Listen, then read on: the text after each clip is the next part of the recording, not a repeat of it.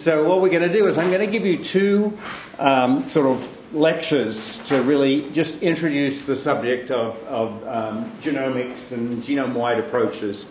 And then this afternoon we have a bioinformatics practical where we'll go over to the computer lab, and I've got some exercises for you to do. Hopefully I was panicking this morning trying to get the files uploaded and stuff, but it seems like we're going to be good. So we get to play with some of the TriTripDB database. If you haven't played with that, I know probably most of you have, so it should be simple.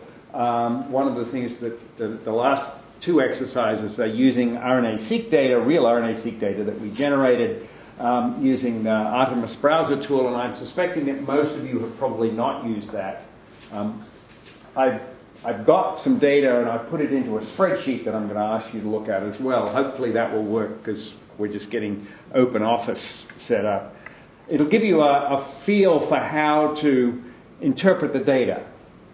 You won't, unfortunately, have sort of a real heavy-duty hands-on experience in programming that type of the thing that you really need to have when you're doing bioinformatics. But that's probably okay because that would be a whole week's course in itself. There's probably a few of you here who do that type of stuff and sort of know what I'm talking about. But at least it'll give you a flavor for doing the analysis of the data that you get back from the bioinformatics people. And that's actually a problem because the bioinformatics people give you back data and they don't know the biological experiment a lot of the time, so it's up for you to interpret what the data is. But you need to understand what the data is and isn't. So hopefully we'll get a bit of a feel for that this afternoon. But anyway, let's get started now. So as I said, I'm going to give you a couple of presentations. Oops. Sorry, I've now forgotten how to use my pointer. So the first one will be on really sequencing genomes, and then the second one will be on RNA-seq. In the RNA-seq one, I'll actually go into some detail of how the most popular platform, Illumina, works. In the first one, I'll talk to you about PacBio, which is a different platform. And then in the practical this afternoon, we'll talk about TriTripDB and some RNA-seq analysis, as I said. So, when I say genome-wide analysis or omics, what does that really encompass? Well, obviously it starts off with sequencing the genome, and really there's two things there that you need. Is the gene content and how it changes between your reference and the particular genome that you're working with, and be that the parasite or the host. And then there's epigenetics, which is all of the regulation, all of the markers for regulating gene expression. And I'm not really going to talk very much about epigenetics today because we really don't have time. But if those of you who are interested, we can talk about how you might do that and how you might use the data. Okay, so that's basically sort of, as the people like to say, that's a parts list, or what are all of the genes, what might you be able to express if you, what's the organism capable of expressing. Then you can look at the messenger RNA abundance at different life cycle stages, under different conditions, etc. So now you're looking at really what is actually being expressed at any given time under any given condition. At the RNA level, as we'll see later on today, that's actually, you shouldn't take that as being what proteins are actually being made. But at least it gives you a good start, and this truly is now with RNA-seq genome-wide. You can really look at every single gene. Is it expressed or is it not expressed? And you'll see the nuances of that are important as well. As I said, and perhaps I should go down here next, we can use mass spectrometry to look at protein abundance and phosphorylation and other changes. So you can actually look at and see what proteins are being made at any given time in both your host or your parasite. And so that's really sort of what's important. The problem with mass spectrometry, and I'm not going to spend very much time talking about it, is that it's not completely comprehensive. Probably, if you really, really try hard, you can sample about 50% of the proteins in the cell. So the other 50%, you don't really know what's going on. So you're relying on the RNA-seq or the microarrays, if you're old-fashioned, to tell you what's going on there. But the problem is that, as we'll see, there's not a one-to-one relationship between here. You can have very abundant messenger RNA, but no protein.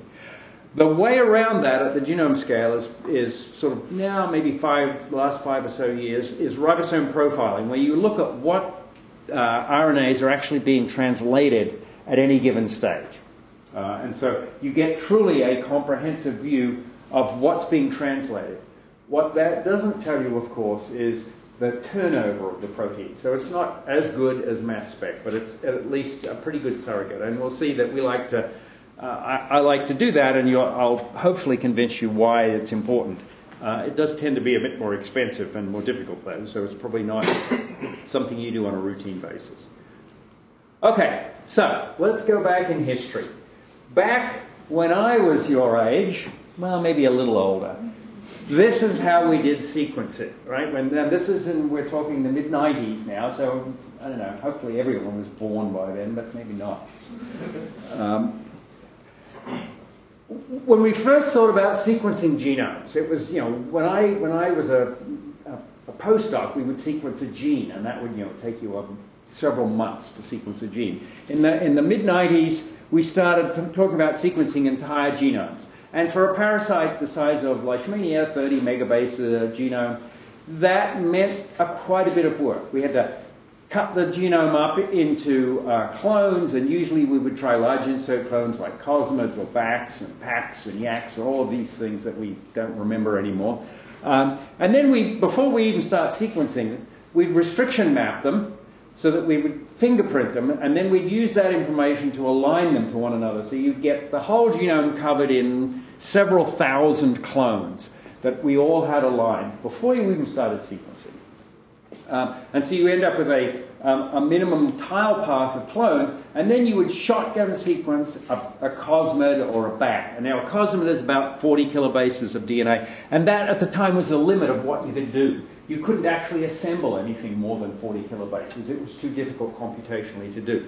So you did that, and you'd walk your way through the genome, one chromosome, one cosmid at a time, and then you'd stitch them together into a chromosome. As we started sequencing the Leishmania genome like this, I think in 1996, 1995, 1996, we started sequencing L major. As we were going, the technology evolved, so basically we decided, after we'd done this, well, this is really too slow. So let's do this map-as-you-go approach, and here you just take the clones, and instead of fingerprinting them, you just sequence the end of the clones. I will remind you that this was old-fashioned Sanger sequencing, where you got, 500 or 600, maybe 800 base pairs of sequence out of each end of your clone. You would then sequence them, and then you just basically shotgun. So you choose a couple of these sequences that you had the ends of. You then sequence everything. You'd choose a couple of them, and you'd shotgun sequence the clone, and then you would now have one cosmid that you knew the entire sequence of, and you would align all of the other end sequences to it, and you'd find out which cosmids overlapped with that and had the least overlap, and then you'd go sequence that, and you'd repeat. And so that we called map as you go. The advantage of that was that it skipped all of this restriction mapping, and you started actually isolating genes or identifying genes as you were going. One of the advantages was scalable, so that you could actually do that in one lab and someone else could be doing another cosmid. And in fact, the first time I came to Trieste here was when the ULISH project was underway. The European Commission had funded several labs in Europe, including ICGEB, to sequence clones from the Leishmania major cosmid library. So we came here for a meeting in 2001, actually, where we were sort of comparing our data. By that stage, though, the field had moved on, and we were doing whole chromosome shotgun sequencing. So you'd isolate chromosome DNA, and if you were working in a bacteria, that chromosome would be the whole genome. And you would just cut it up into small insert clones, plasmids, and you would sequence the plasmids, and then you'd throw all of the data into a computer, and you'd assemble them all. That was computationally intensive at that stage, and it would take us a day on a computer to assemble a 40 kilobase cosmid. By the early 2000s, you could do a chromosome, several hundred kilobases, and you could probably do that in a few hours on your computer. And then by the mid-2000s, you were doing whole genomes that way. Now, of course, it takes you, minutes to sequence and assemble an entire genome the size of a parasite, and maybe a couple of hours to do the human genome. So things have moved on a little bit. I wanted to give you some historical perspective. So once you've got this sequence of, let's say, a chromosome or the entire genome, well, what do? I mean, you've got a bunch of long strings of A's, C's, G's, and T's that really are pretty meaningless. So what you have to do is you have to annotate it. And so it's this process of gene prediction and annotation is not a trivial task. And over this slide, I'll sort of go through how, at least my thinking of how this works. You guys probably take all that for granted because you can go to the database and find out what someone has annotated. The dirty little secret of that is that it's not the gospel truth. It's subject to interpretation. But the first step is you find all of the possible protein coding genes. For an organism like Leishmania, we have a big advantage is that they have virtually no introns. There are actually 2 genes in Leishmania that have introns. So all we have to do is find the open reading frames, and you have a good chance that some of those open reading frames will be encoding proteins. So you find all of the open reading frames above a certain size, but you have to remember that an open reading frame, just because there's an open reading frame, doesn't mean that it's a coding sequence. CDS stands for coding sequence. And that doesn't mean that it's a gene. There are a lot of open reading frames that don't encode proteins. The bigger the open reading frame is, the more likely it is to encode a protein. But I've seen some large open reading frames that are not protein coding. And we'll come to that in a moment. So after you've done that, you can use statistical methods to determine the likelihood of whether a particular open reading frame is going to encode a protein. And I have some sort of favorite ones. And this is technology that was really worked out back in the 70s and 80s, some of it. So, and it's based on the composition of the DNA. And so it was found at that time that gene coding regions have a particular bias. So there's a codon usage bias, and that's different for each organism. So if you look at the open reading frame and you determine what the bias of the codons are, and it's generally in the 3rd position of the codon that's important, if that matches the codon usage of the organism that you're looking at, then it's more likely that that's a protein coding gene. Of course, that assumes that you know what the codon bias for that organism is. And so if you're sequencing a new organism, you won't know. So it's a circular argument to some extent. If you don't know what it is, you can use a program like GeneScan, which will look at the bias of the nucleotides. Or my favorite, actually a very old-fashioned one, is this test code, which is the period 3 constraint. So that's really all organisms have a bias in the 3rd position.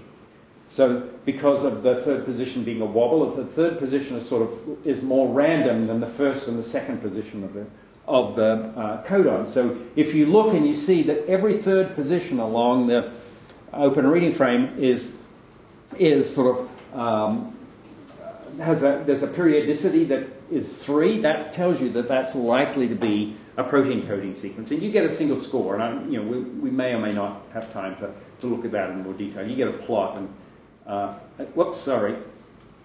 you get a plot, and if it's above the line, you say this is likely to be a protein coding gene, and below it's not. And more recently, there are hidden Markov models. This is sort of glimmering. We're talking, mid-2000s at this stage. This was sort of state-of-the-art at that stage. None of this has really changed all that much. People have put it together. What's really important, though, is that none of these methods is entirely reliable by themselves. You really need to combine them all. And so I had a graduate student at that time who wrote some software that combined all 4 of these and presented them all together. And then they sort of got to vote. as to whether that particular method thought that it was good. And if we got 3 out of 4 votes, then they said, okay, now it's a protein coding gene. If you got 1 out of 4 votes, we said, no, probably not. And there are lots of software that will still do that. Again, these days, pretty much you don't have to do that because you're going to align your genome against a reference, and you're going to not do what we call gene prediction or de novo gene prediction. You're just going to look to see what you'll do a blast search and see whether your gene looks like someone else's gene, and then it's likely to be a protein coding sequence, provided that the reference is correct. So always remember that the reference is always not going to be completely correct. These days they're generally better than they were initially. Okay, so the problem that you have now is, okay, you've identified what's likely to be a protein coding gene, but you don't know what the dickens it does.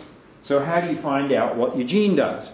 Well, the first thing to do, whoops, sorry, keep hitting the wrong buttons here, is you take your sequence, and it's better to take the protein sequence, and you do a blast search against a database of all of the, generally it's better if it's all of the known genomes, all of the known genes, or maybe if you're in Leishmania, you'll go to TriTryptB, as we'll find out in a moment. You'll just do it against the trypanosomes.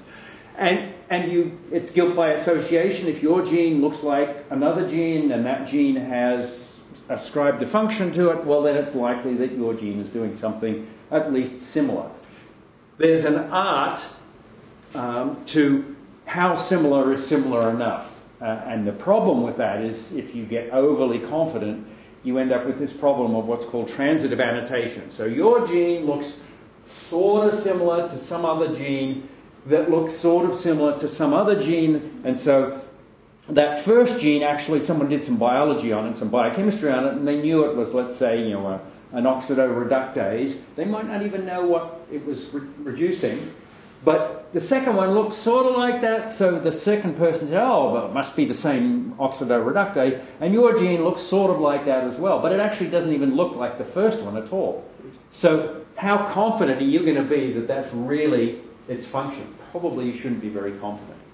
Nowadays, there are a lot of other methods that we can use as well to sort of back that up a little bit. So this is the first step, is to do a blast search.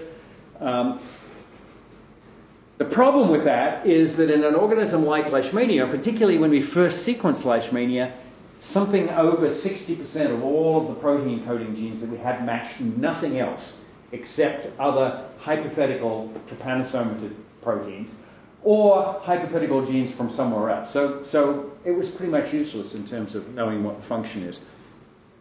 There are several methods that you can use using for patterns. You can use ProCyte or Prints or Prodoms, and there's some newer ones that are not even on here, or profiles, and these are just really different methods, different algorithms that you can use at different sites that will give you things that you wouldn't find. The similarity is not similar enough to do a blast analysis on them to give you a sensible result, but they look for small conservation of small patterns that would give you some hint as to what their function of that protein is. My current favorite is one called HHPRED, which I actually forgot to put up here. And what HHPRED does is it takes your sequence and it tries to thread its predicted structure against everything that, against the proteins that are in the structure database, in the protein database, and it looks to see whether the predicted structure is the same as a known structure, because structural conservation is really important, but you can get structural conservation without having any without getting really any significant sequence conservation. And so I found that to be particularly useful. It does, of course, presuppose that your prediction of the structure from the sequence is accurate. 10 years ago, I would have said that was not going to be very likely. Now it's actually pretty good. You can pretty much now just take the primary amino acid sequence and have a fairly good idea of what the structure of the protein that is going to be. So that's fairly reliable. It's not entirely reliable, but it's pretty reliable. So I actually use HHPRED a lot, and HHPRED will find things that these will tend to miss. And so I'll go in and I'll find something, it'll give me a match in HH-pred, and then I'll go back and find, okay, the protein that it's matching has a parasite domain that gives me a hint to its function. And then it's a hypothesis that you would then really have to test. All of this, when we first started on this, and there was, it was really sort of the Wild West. It was up to the annotator what he or she called the protein, what the name of the protein was, and so it was really almost impossible to compare a set of proteins in one genome to another set of proteins in another genome, because they had slight differences in what they called things. So in the sort of early 2000s, this gene ontology project started to get some traction, and it was a very methodical way of annotating the function and the location of a particular protein. And so that's really now pretty much state of the art. So it enables you now to say, okay, this gene with this gene ontology in this organism is essentially the ortholog of this one in this genome. And so it's much easier to compare genomes now and know that you're really talking about the same gene. Okay, so all of this first part is all about protein coding genes. Well, what about the RNA genes? We need to now identify what are the RNA genes. So some of those are easy. You can do BLAST searches, and you can probably find all of the ribosomal RNA genes by BLAST similarity, at least if you have a closely related organism. You can use a program called tRNA scan, which is pretty good at predicting tRNA, so those are fairly trivial. Of course, now there's a lot of other RNA genes. There are SNOs and snRNAs. Those are more difficult to predict. And being able to our ability to predict small interfering RNAs, if you happen to be working in an organism and have them, is really very limited. So those are going to be difficult, and those you're probably going to have to rely on RNA-seq data to actually tell you where those RNAs are. And we'll come back to that in the second talk. Whoops, sorry, what was my last slide there? Oh, just a point saying that, okay, in my opinion, in my opinion, you can do this all in a manual fashion, which is what I did when I was doing this back in the 2000s. And I think that's fairly accurate because you're making intelligent decisions. As you automate it, it becomes less reliable. So, but of course, it's a lot faster. So, it took us, it took me and most other annotators, a couple of days to annotate 100 kilobases. So it would take you weeks to annotate an entire genome. So that's obviously not sustainable now when it takes minutes to generate one. So automated annotation is really pretty much what you've got to do, but you do have to remember that the automated annotation is making a lot of assumptions, and they may or may not be correct. Not to say that the manual annotation is always correct either, but at least it's got someone looking at it. So pretty much everything's done automated these days. Okay. So in 2005, major landmark for us who are interested in Leishmania, the 3 trypanosomatid or tri-trip genomes were sort of completed. L major was pretty much completed. T. brucei was really, sort of completed somewhere, and T. cruzi was a bit of a mess for reasons that we might go into later on. But nevertheless, we published them and got them on the cover of Science in that on their 125th anniversary of Science, as it turned out. So that was, I think, a major landmark. And what did we learn? Well, I mean, this is just one example of the things that we learned. That enabled us to compare the 3 genomes and come up with a map of some of the metabolism looked like this. And so you could actually, by looking at the genes that were present or absent, say, these genes here, the things that are marked in green, are present only in L major. And so without actually doing any biochemistry experiments, you could predict what products might be present only in Leishmania, or only in some other organism or present in all of the species. So this was, I think, very useful for people who cared about biochemistry. What did it tell us about genome organization? The Leishmania genome, and hopefully most of you already know this, occurs as generally between 34 and 36 chromosomes, depending on the species. And the chromosome pairs, it's a diploid organism, so there's a pair of chromosomes, and they're generally similar in size, although sometimes they differ due to differences in the subtelomeric repeats. And what was interesting was, at least in L major, there were very few heterozygous alleles. And so I always keep this slide up here and said, oh, all Leishmania is like that. But actually, the more recent genomes, there are some Leishmania genomes where there's actually quite a bit of heterozygosity between alleles. For instance, in L. donovani, there seems to be a lot more heterozygosity. So I might have to revise that a little bit.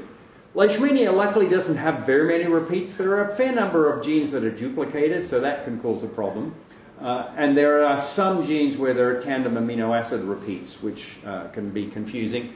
And then, of course, most of you probably know about the interspersed intergenic repeats, the so-called CIDR elements, that are probably remnants of retrotransposons, but they now have been seconded to have a role in regulating RNA abundance, probably.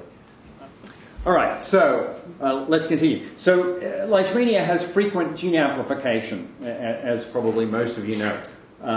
But overall, Leishmania has quite a simple genome compared to the particularly T. cruzi, and we'll see Crithidia also have quite a complicated genome. So we're lucky working on Leishmania. It's pretty straightforward. Okay, what is the gene organization like? Well, it's unusual.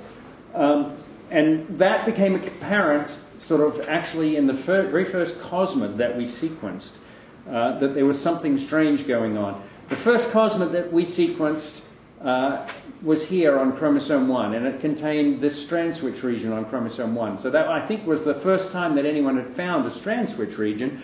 And we thought, oh, that's interesting. We knew that there was polycistronic transcription in these organisms, and because people had sequenced 2 or 3 genes together and they were on the same strand.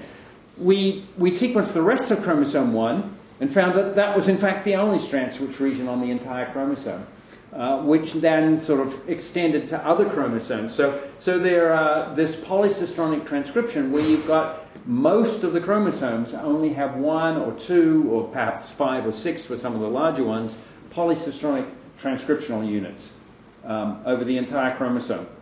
And they can be organized, and in fact there's only 135 of them in the entire genome of Leishmania. And they can be either divergent, so the genes are transcribed from this point here on chromosome 1 in that direction and in that direction, or on other chromosomes, this is chromosome 4, they can be convergent. They start at the telomeres and they go in. And obviously on the larger chromosomes, you'll have both divergent and convergent on the same chromosome. And often these are separated by RNA genes. So here's an example on chromosome 9 or something, I think, where there's a tRNA locus at this divergent strand switch region. Actually, it's more frequent that the convergent strand switch regions have RNA genes at their loci. So that type of organization is, as far as I know, unique to the trypanosomatids. It's something that seems to have evolved in trypanosomatid history. They went off in this direction that's different to everything else. Okay, so that was the first generation of sequencing of the trypanosomatid genomes was all done by Sanger sequencing for the most part. Nowadays, no one does Sanger sequencing anymore, except for maybe if you want to verify the sequence of your plasmid. Probably around 2010 or something, there was a sort of revolution as next generation sequencing came to pass. And there are several different methods that we used. And as the dust has pretty much sorted itself out now, it's pretty clear that this sequencing by synthesis or Illumina sequencing is the winner, and that works really well. For $200 per sample, you can get about 100 million reads of, let's say, 100 to 300 nucleotides each. So you can sequence your entire Leishmania genome for $200 and then assemble it all at probably 100x coverage.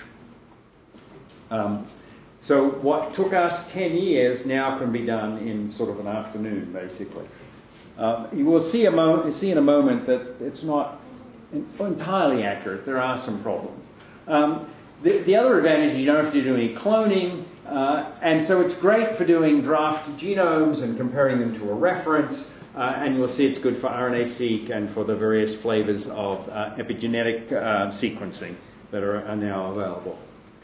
And so how does this work? And I'll sort of briefly go into this for those of you who are familiar with it. You take your genomic DNA and you shear it, and you put on your linkers, and then you amplify the linkers with the sequencing primers, and then you stick them on your chip, and you sequence them in both directions, and now they're mostly multiplex, so you actually do 3 sequencing runs. The third one, which actually runs second, is the indexing run. So you can get, hundreds of millions. This is actually a bit low now. The current machines are probably up at 800 million reads per chip, and so you can get 100 of X coverage. If you multiplex them, again, this is a bit low. Most people are now multiplexing in the tens to hundreds of range. And you want to aim for genomic sequencing to be in about 50 to 100x coverage of your genome. So depending on what size your genome is, you'll want to do fewer or less reads. So if you've got Leishmania, probably 50 million reads is enough. 100 million reads is probably too many. Once you've got your reads, you need to align them against your reference, because assembling Illumina reads de novo does not work all that well. I mean, you can do it, and it'll get probably 85 or 90% of your genome pretty accurate, but the last part won't work. And if you have a reference, it's much easier. So you use your favorite tool. I like Bowtie. Others, I think we saw yesterday, you used BWA. There are other tools available that you can use as well, and they're all pretty much the same. They have their own nuances. What you can easily find is differences in ploidy or SOMI. You can look for copy number variation and single nucleotide polymorphisms, and I'll go into that in a little bit more detail in a moment. If you want to use to do reference-guided assembly, there's some programs that will do that. This isn't really all that popular anymore, I think.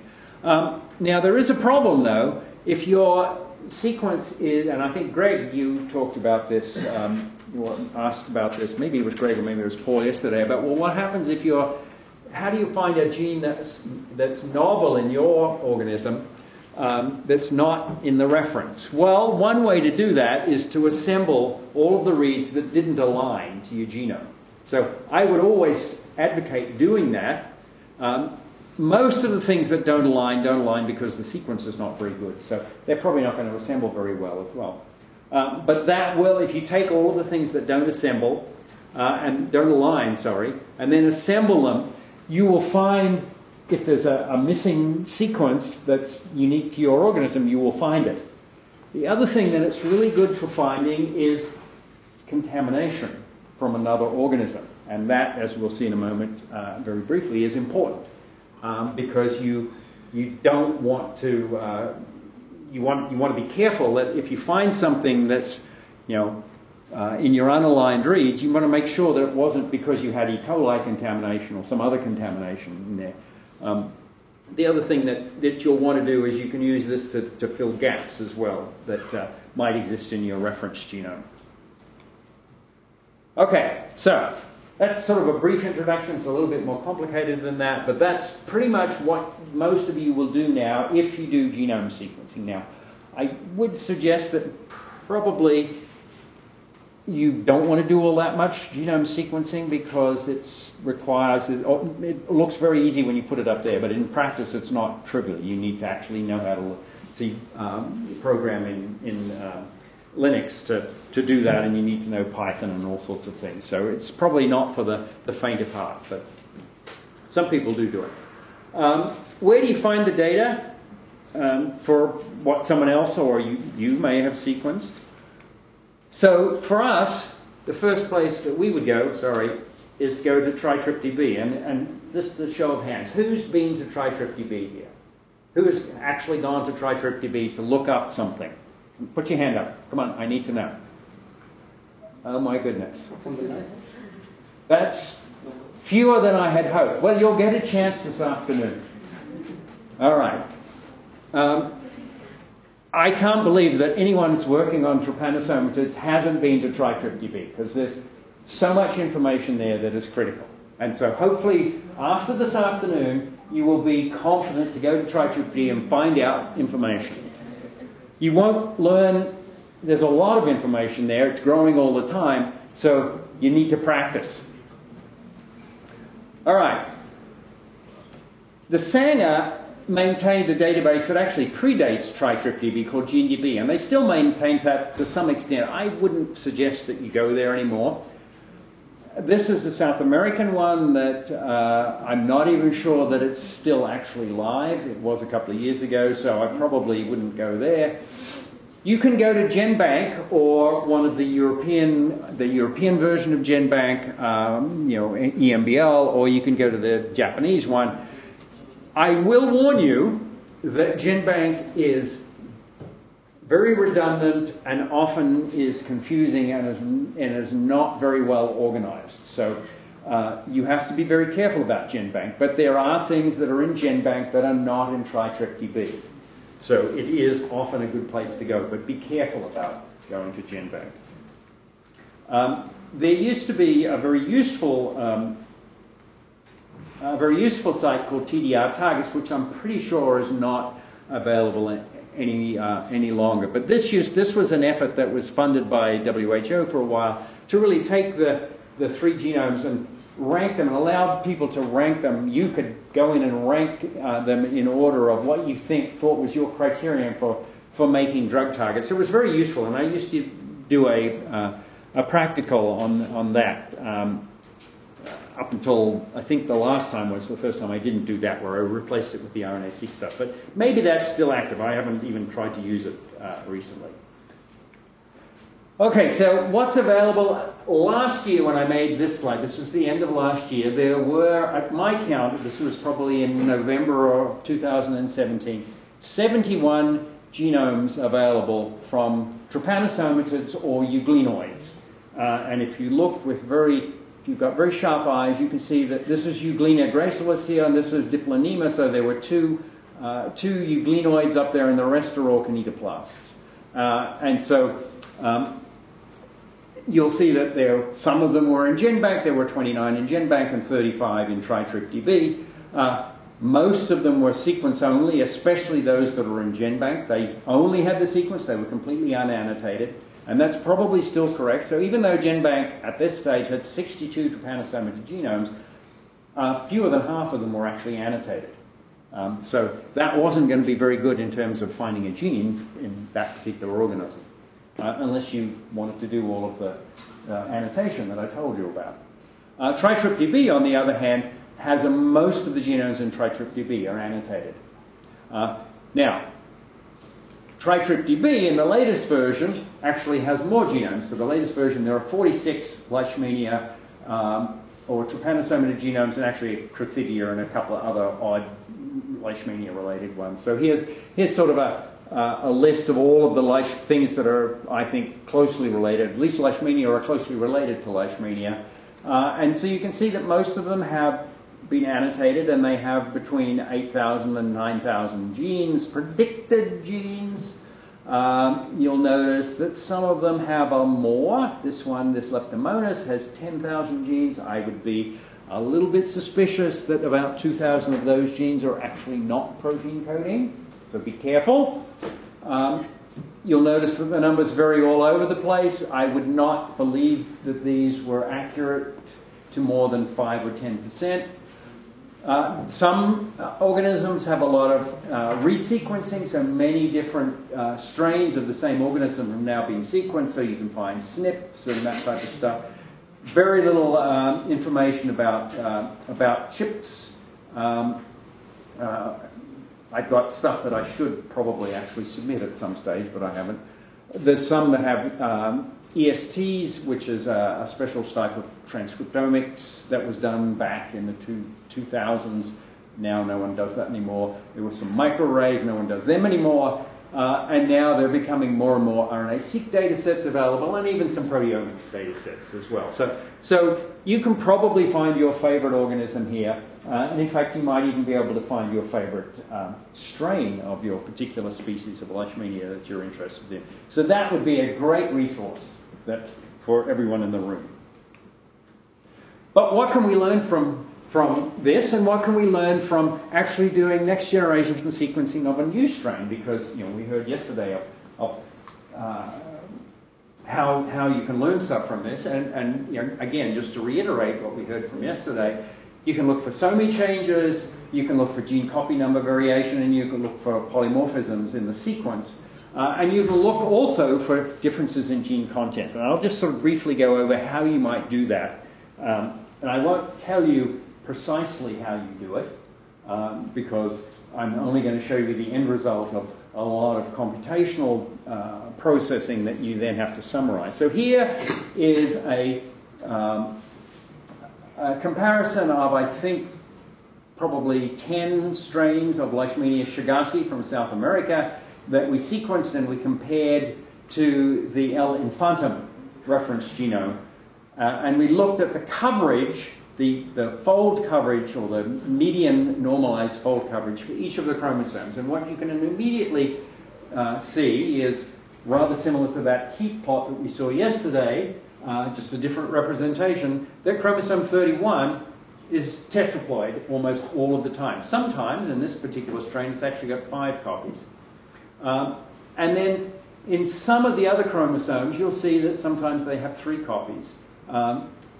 Some chromosomes generally only have 2 copies. And this particular set of strains, these were all clinical isolates, so there's actually not very much ploidy changes or SOMI changes going on here. Now, I have a question for the audience, though. How can you have something that has 2.5 copies of a chromosome? And let's see if there's anyone who's not a genomics person. All right. Who wants to guess? No? You want to have a shot? No? All right, come on, tell me. I think that it's about the mosaicism that we can find in Leishmania, meaning we are looking now at a population of Leishmania, so we are finding some cells with 3 copies of the chromosome, some cells with maybe 1 single copy of the chromosome. Exactly right. So it's because we're sequencing an entire population here. Some of the cells, and in this case, if you have on average for the entire population, you have on average 2.5 copies of the chromosome. That probably tells you that about half of the cells had 3 copies of that chromosome and half of them had 2 copies. Yes? But does this is in relation with the stage of the parasite? Ah, good point. So generally, well, not generally, you always sequence only one stage of the parasite. So this tells you what the genome looked like in that stage of the parasite, which is usually promastigotes for Leishmania. Now, as far as I know, it's generally, there's not very many changes between stages. Now, that's not quite true. If you grow amastigotes and then grow them as promastigotes, over time you'll get a lot of selection for parasites that have amplified bits of chromosomes or entire chromosomes. So you do have to be careful. So this is really dependent on exactly what the sample is that you're preparing. So it is you have, that was, I think I asked a question yesterday, is that it's a little bit risky to compare something that came out of a very small number of passages out of an animal here with something that's been in culture for a very long time. And in fact, we'll see, I think later on, L. torrentially that I've sequenced that's been in culture for years, and it has a lot more SOMI differences. These are relatively close to the amastigotes that came out of the people. So there doesn't seem to be as much. And in fact, I think that's sort of the story that's emerging, is that when you sequence stuff directly or as close as possible to the animal, there's less ploidy changes. Not none, but less. So you have to be careful about interpreting that. All right. Next is, well, okay, so copy number variation. And copy number variation can arise in two ways. It can arise from amplification of tandem repeats within the genome, so that's within the chromosome, or it can arise from amplification of a region of a genome as an episomal element. And it's up to you to figure out from the data which one it is. So here's an example of where I'm comparing two strains of parasite, or two strains of I can't even remember what Leishmania. This must be Leishmania donovani. I think, in fact, this is Greg's data from comparing the strains, a strain of L. donovani from Sri Lanka that causes visceral disease to a strain that causes cutaneous disease. And frankly, I can't remember which one, whether this was the visceral or the cutaneous, that has higher coverage in this region of chromosome 23. But suffice it to say that there's two replicates of each one, so you can see that it's very stable. This region here on chromosome 23, there are many more copies of that. There's probably twice as many or 3 times as many copies of that DNA in this strain than there are in the other strain, compared to the reference. And so in this particular strain, there seems to have been an amplification of this region. Now, it turns out that region had been seen to be frequently amplified before. Back in the 1980s, Steve Beverly's group and Mark Willette's group had found that this was actually called the H region, and it was involved in terbinafine resistance in other strains of Leishmania. And so this region frequently amplifies as a circular episome. So if you see an amplification and you can go back in the literature and find that this has been found as an episome, that's probably going to tell you that it's an episome. Whereas here, on a different chromosome, this is chromosome 16, same set, you can see that there's amplification of this region here. Well, when I looked at the genome, this is a region where there are tandem repeats of a hypothetical protein. So what's happened in this strain is that there are probably 2 or 3 times as many tandem repeats of that sequence, of that gene, as there are in this one and in the reference. Now, a dirty little secret is, how good is the assembly of your reference? And a lot of the reference genomes, particularly some of the ones that were done in sort of the late 2000s, early 2010s, were done by assembling Illumina reads, which is not very good at assembling tandem repeats. And so you have these tandem repeat collapses. So you would often find that there's much higher coverage in all of the genomes that you sequence in regions where there are tandem repeats. And we'll see that come up again in a moment. So you have to be very careful to not assume that the reference actually only has 1 copy or 2 copies of your gene. That may be incorrect. You actually have to look to see what the coverage is. How can you find sequence polymorphisms? So there are several different types of things that you have to look for, and this is where you really, there are programs that will call sequence polymorphisms, and they're reasonably accurate, but I want to go down to the sort of nitty-gritty level to tell you what the difficulties are that you have to deal with when you're looking at that. So this is, and you probably can't read the individual letters, but I think you can see that each of these little boxes here is a different base pair aligned to the reference. And so if it's grey or blue, that means it matches the reference. The difference between the colours is whether it's on the bottom strand or the top strand. Where it's red, that means that there's a sequence at that position that's different from the reference. Well, you can see here, on this read here, there are 3 bases that are different from the reference. But they are probably different, not because there's a real difference, but probably because there was a sequence error in that particular sequence. So if you find, you know, here, just a single read has a difference there, that's probably irrelevant. It's just a sequencing error, so you can ignore that. Doesn't mean that you should ignore it. It's possible that it's real, but it's less likely to be real. What you will get more excited about is where you see, where you see multiple differences here, and in fact probably this is better here. So here you can see that all of the sequences in this particular alignment are different from the reference. So that means that the genome that you've sequenced has a probably a homozygous SNP difference from the reference. Now, another problem that you should be aware of is that all of the reference genomes are presented as a single sequence. So they've probably decided arbitrarily, the computer has decided, if there was a heterozygous SNP, if there were two sequences in that position, it picks one of them at random. And so you don't actually know whether the reference had a heterozygous SNP at this position or whether it was homozygous and you've got a complete difference. What you can tell, though, you'd have to resequence the reference. And sometimes that data is available, but actually in the databases, in the reference sequence, it's not. So you have to be careful about that. This one, I should back up. This one is a special situation here. You can see that only some of the sequences are different from the reference. So there may be, here they match the reference, here they're different.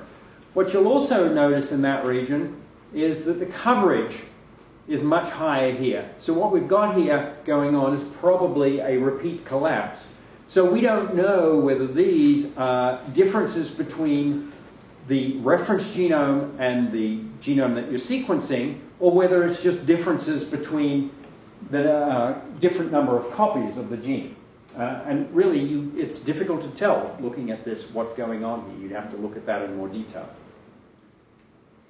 When you look at that in sort of, over on a grander scale, you can see that you can, here I'm comparing some L. Chagassi to the L. infantum reference, and you can see that the Brazilian Chagassis have just a few SNPs over a region of, well, let's say 20 kilobases. They're just a few differences from the reference. Whereas L. donovani from Asia, there are more differences, and L. donovani from Sudan, there are even more differences. What you'll notice is that the L. donovani from Sudan is not very similar to the L. donovani from Asia, and in fact it's probably about equally distant from the L. infantum and L. Chagassi. I've shown you L major here, and if you looked at this you'd think, oh, well, why is L major so similar in this region here? Okay, well, you would be fooling yourself because in fact it's not similar there. The problem is that L major is so different that it didn't actually align in that region. So there were no SNPs there because none of the reads aligned. So you have to be careful going across species like that.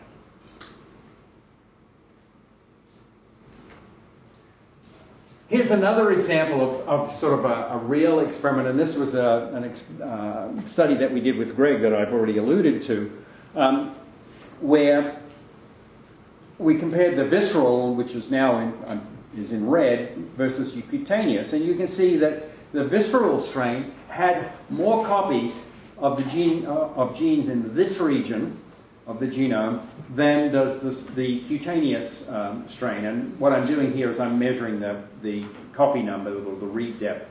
And it turns out that this region is the A2 locus.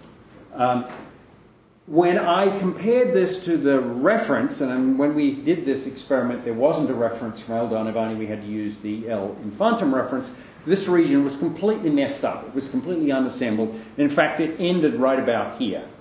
And so it was only because I sort of saw something going on here and I knew that this was a problem in the A2 region that I went in and I hand assembled the A2 locus and then redid the alignment against my manually assembled sequence. And then it became obvious that the VL strain had more copies of the A2 gene in this locus and more copies of the A2 rel gene as well. And so this is a very complicated repeat within repeat locus that I don't think I have another slide on. But if you go back and read the original paper, you can see that in more detail. Greg then took over and really showed that that was in fact the case, that the visceral strains have more copies of more A2 genes. They have in fact 1, 2, 3, 4, 5, 6, at least 6 copies of the A2 gene. The difference, and this is looking at the protein now rather than the DNA. The difference in the size is the difference in the number of repeats within each of those copies of the gene. So A2 is there are 6 or 7 copies in the genome, and each copy has a different number of internal tandem repeats.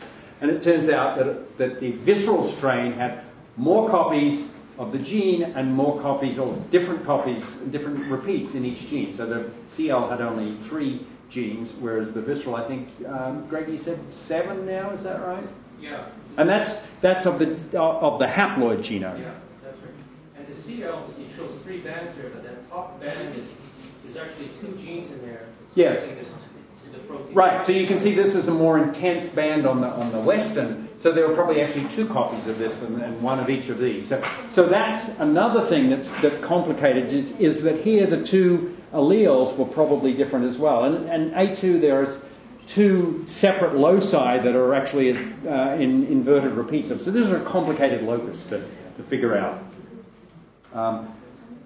And I probably shouldn't steal Greg's thunder, but I don't think were you going to talk about this, Greg? No? So basically, if you knocked out the A2 gene from the visceral strain, it became less virulent. And if you added the A2 gene back to the cutaneous strain, it became more virulent in the mouse model. So this is all published, but I think that was sort of the reason I put that in there is that it was the original sequence alignment that gave us the clue on that. And it harked back to actually something that Greg and I had seen back in the original genome, in that the L major is missing that entire locus. Well, actually, it has many fewer repeats of the A2 gene. So, lessons learned from at least my lessons learned from all this is be careful of sample contamination. We had one strain from Brazil where we sequenced it, and about 2/3 of the reads did not align to the Leishmania genome. I blasted them, and they were Burkholderia. So it was bacterial contamination of the sample. There are lots of changes in Somi employee. As far as I can tell, everyone else has seen this. There have been several papers published on this, and so far it's been very difficult to make very much sense of what those changes in employee mean, because they're transient and they probably have more to do with the culture conditions than anything else. There are lots of smaller copy number variations, which again are difficult to correlate with phenotype. And there are lots, tens of thousands of SNPs, both homozygous and heterozygous SNPs, that you see between strains. So it's actually been, I think, very difficult to associate the presence or absence of a SNP with a phenotype. And I know Greg has had some experience on this. And it's not to say it's impossible, but you'll have a lot of false leads. And so that's sort of my final take-home messages here. We thought that by just sequencing a bunch of strains that it would be obvious what the correlation between the genome and the pathogenesis was, and it's turned out to be less obvious. So good luck. And good luck to anyone else who wants to do it. It's not that you shouldn't do it, it's just not going to be as simple as you might think. Okay, I want to spend the rest of this talking about news, relatively new, it's not all that new now, PacBio sequencing, which gets around a lot of the disadvantages of the Illumina reads in that you get long reads, and so you can fully assemble your genome, and you can also look for DNA modifications. And I'm probably going a little slowly, so I probably have to speed up a little bit. The disadvantage is it costs you about $6,000 to sequence your genome by PacBio. I won't bother telling you how it works, because it's not really all that important. But essentially what you do is you make long insert libraries, and then you put them into the machine, and you get reads that vary anywhere from 3 kilobases to 20 kilobases, and you filter and trim them, and you assemble them into contigs using your favorite assembler, and there are several different types around there, and then you have to order the contigs and fill the sequence gaps, and then you have to correct the errors, and then you have to annotate it, and then you have to curate it.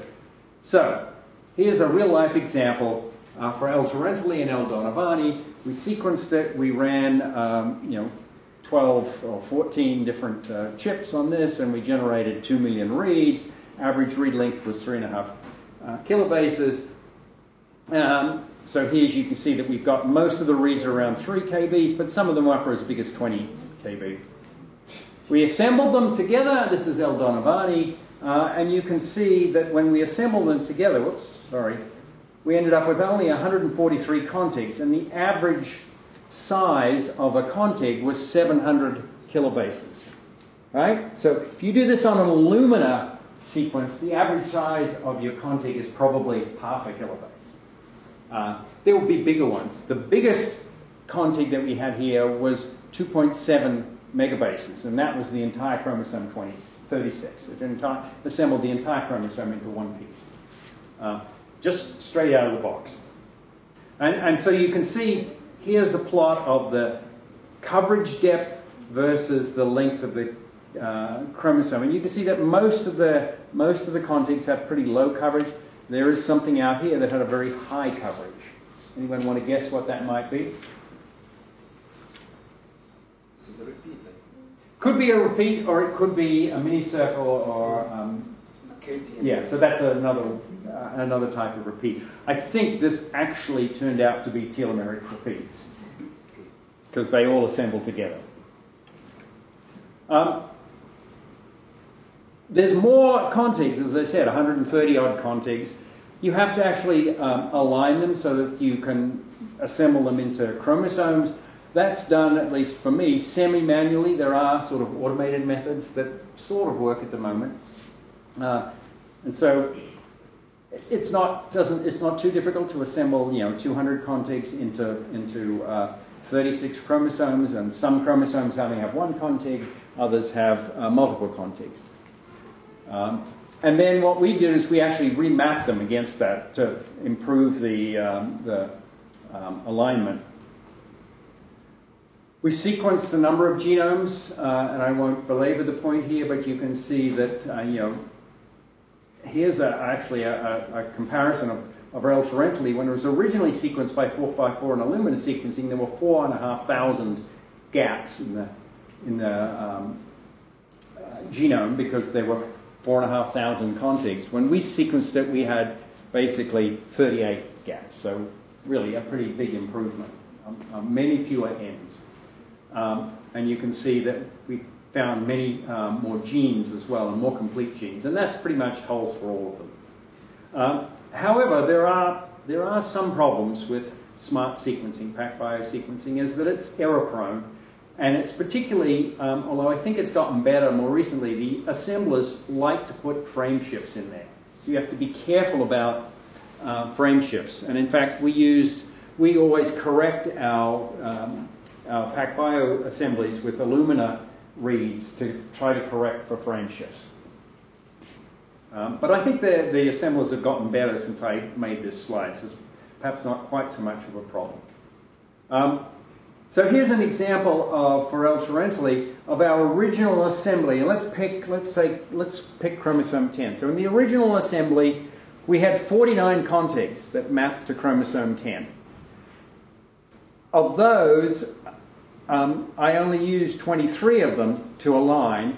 And in fact, when I aligned them all, most of them were actually looking at an allelic variation. So there were actually only 4 contigs. There were only 4 gaps in that chromosome when we aligned them. And then after it was quivered and gap filling, we still had 4, but several of the other chromosomes here, we had a gap on chromosome 2 that we filled by PB jelly. And so we ended up with most chromosomes actually have no gaps in them. Chromosome 12 was particularly bad. When you say a gap, how big is the gap? I mean, in terms of nucleotides or? Well, that's hard to know because you don't have a good reference. Usually, probably in the hundreds of base pairs to kilobases, but yeah, probably pretty small usually. Okay.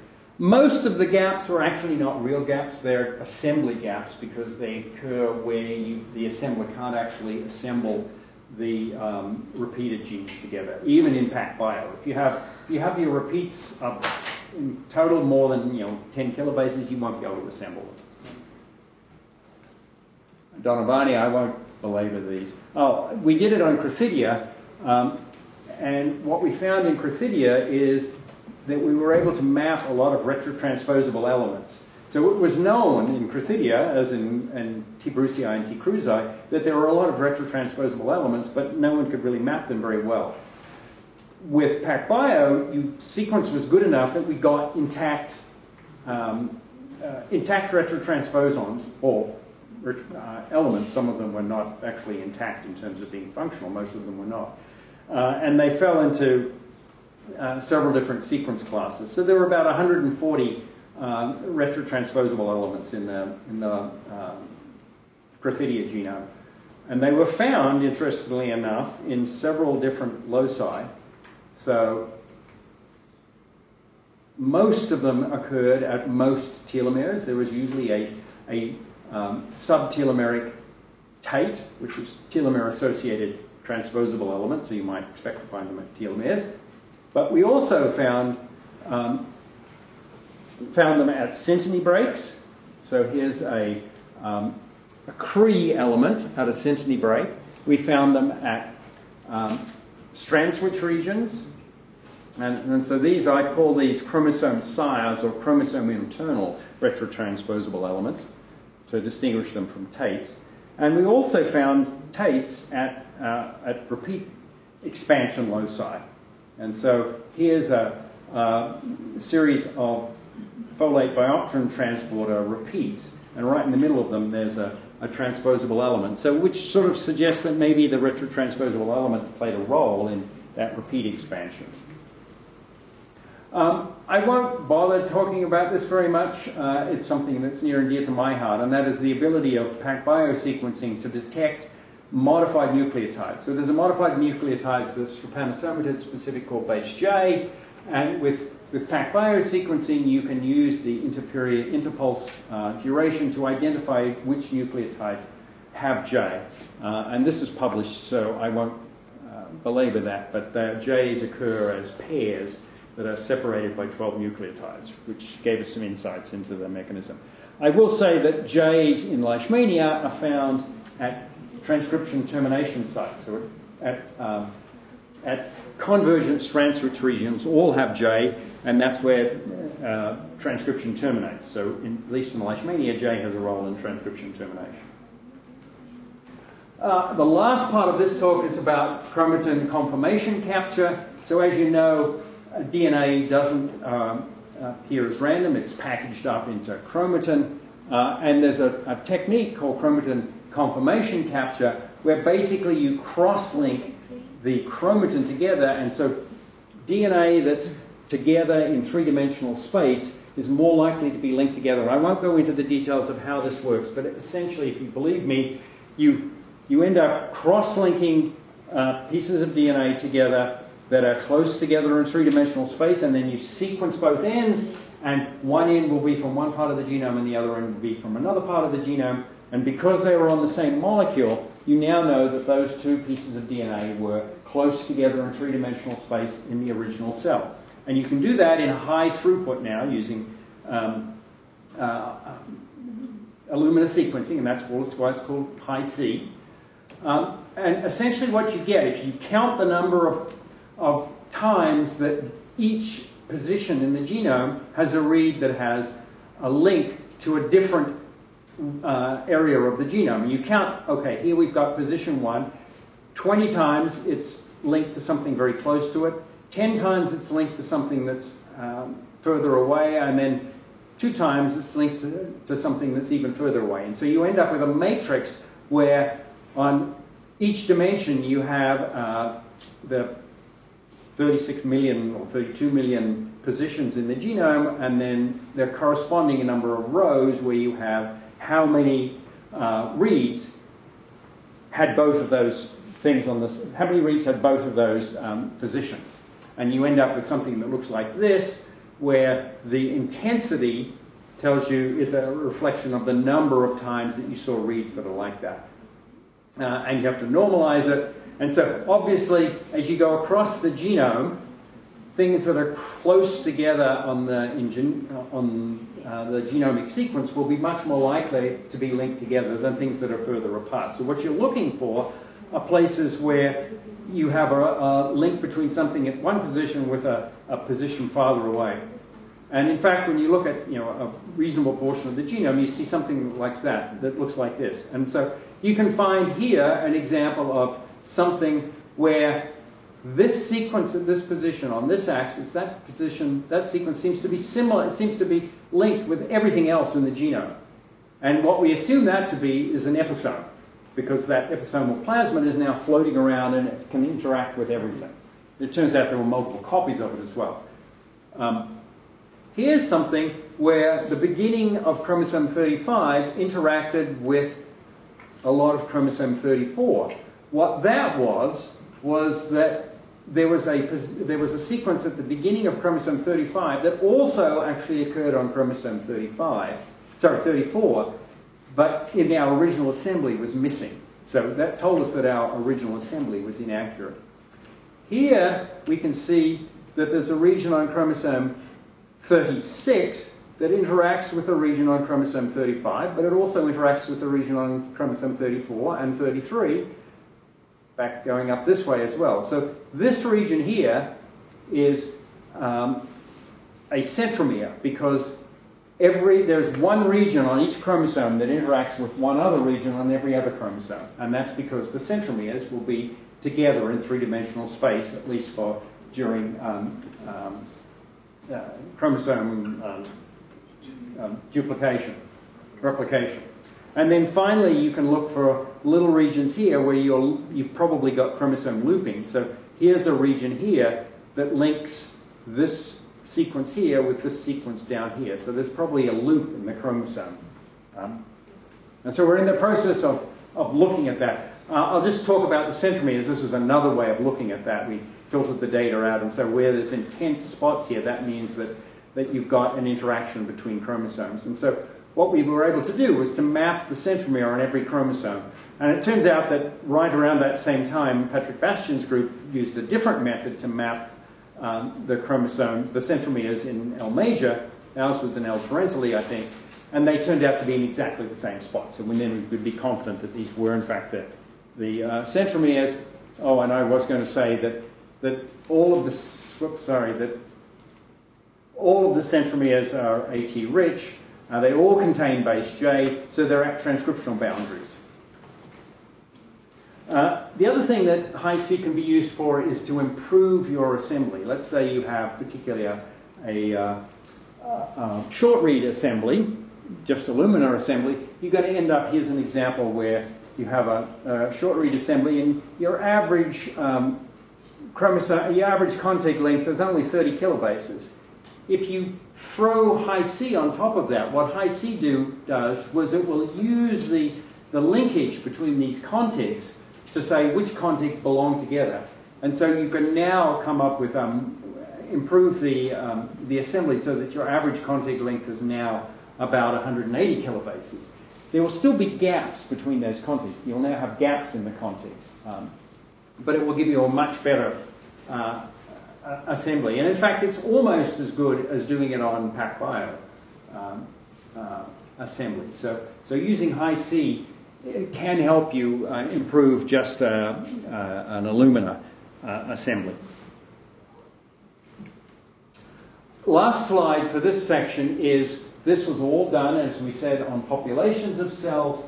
The field is now moving to single-cell sequencing. So you can sequence the genome of single cells by isolating single cells and amplifying the DNA, and so you can look at that. I think this is not used all that much, very much to look at variation in single cells, particularly in our organisms. There's probably not going to be all that much variation, not that anyone's actually looked. But where it is becoming very popular is doing RNA sequencing on single cells. And what people have found is that there's enormous variation between different cell types, and even between what you might think were the same cell type. The RNA expression will be quite different. And this is, oops, sorry. This is an example of what's called a Teasney plot, and this, which is sort of a type of principal component analysis. This plot is used to distinguish between a group of cells over here, single cells. Each dot here is a single cell that all fall in this space. So these are probably much more likely to be related to one another in function than they are to these guys over here. And I'm not going to say anything more about that, but this is something that really is starting to becoming very highly used, particularly in cancer and immunology.